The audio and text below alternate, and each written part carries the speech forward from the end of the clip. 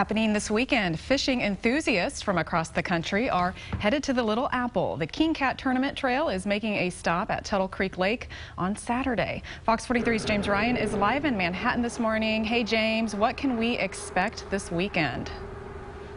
Aaron, these people eat, sleep, and breathe fishing, so it's going to be very exciting. Now, these anglers, as they're called, they're going to be checking in to their hotel here in Manhattan today, and then tomorrow they'll see what they can coax out of Tuttle Creek Lake, which is right here behind me.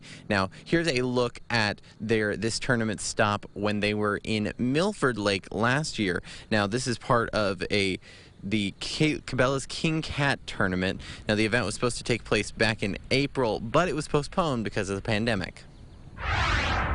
This is a little bit of a later time in the fishing season, but we can guarantee you that there'll be some great fish still tempting those fishermen to come see if they can't catch them.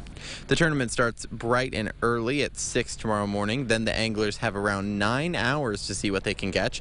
Competitors have to make it back to shore and be in line for weigh-in by 4 in the afternoon to be counted.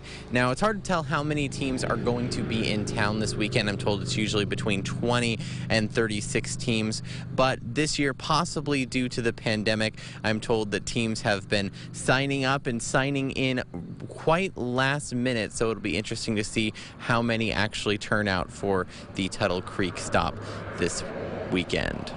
Live in Manhattan, James Ryan, Fox 43 News. All right, thank you, James. And if you want to see the big catch these folks get out of Tuttle Creek Lake, tournament weigh-in will be tomorrow afternoon from 3 to 4 at Wildcat Marina.